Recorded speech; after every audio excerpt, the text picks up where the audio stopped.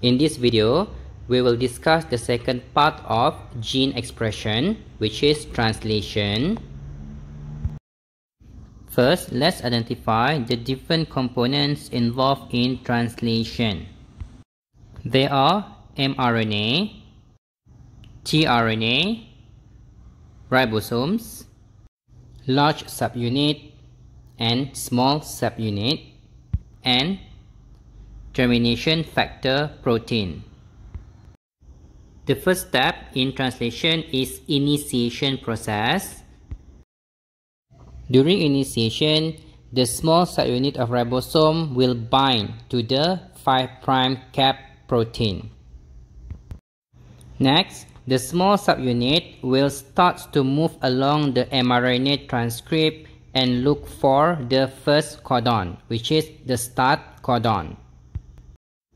Once the small subunit of ribosome recognizes the start codon, a molecule of tRNA with anticodon complementary to the start codon will form complementary base pairing.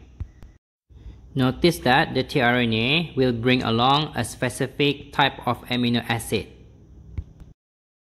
The final step in initiation is the binding of the large subunit to the small subunit of ribosome.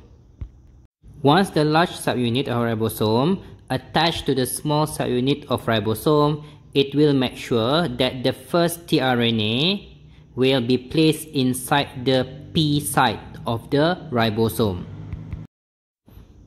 At this point, both the E and the A site are empty.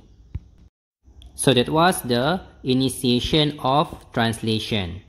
The second stage in translation is elongation. Elongation is a three-step cycle process involving codon recognition, peptide bond formation, and translocation.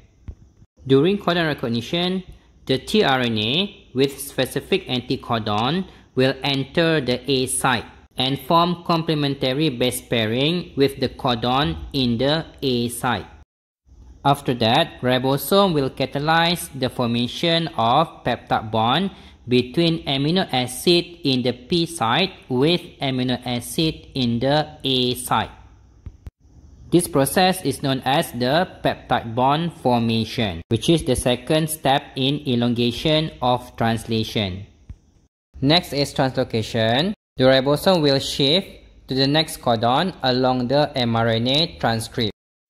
Movement of the ribosome will cause the tRNA previously in the P site now has moved into the E site, while the tRNA in the A site now has moved into the P site.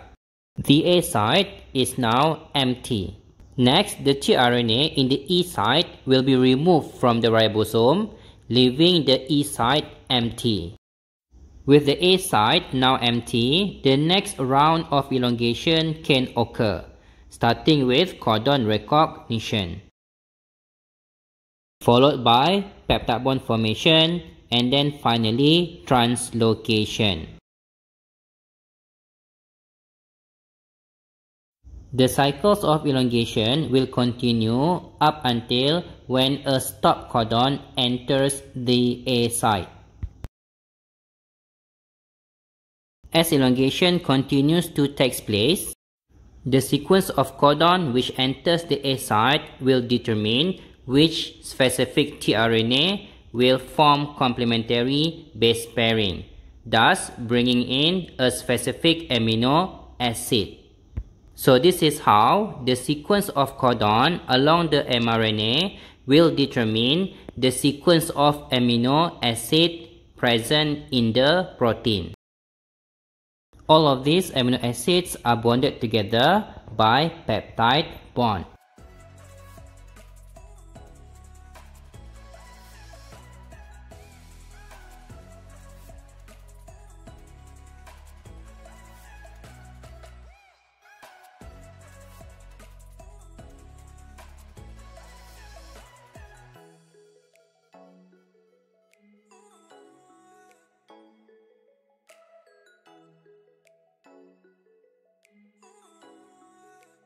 The termination of translation will take place when a stop codon enters the A site of the ribosome.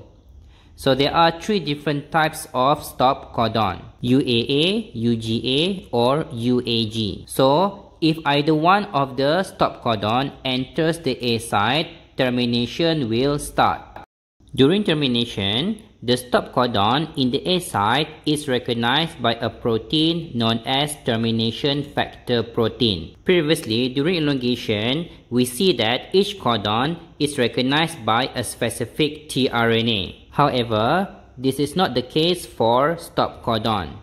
So stop codon is recognized by a protein, not by a tRNA. So during termination, the termination factor protein will enter the A site instead of tRNA. The transcription factor will cause the small and the large subunit of ribosome to dissociate from each other, thus releasing the protein from the ribosome. That is the end of translation.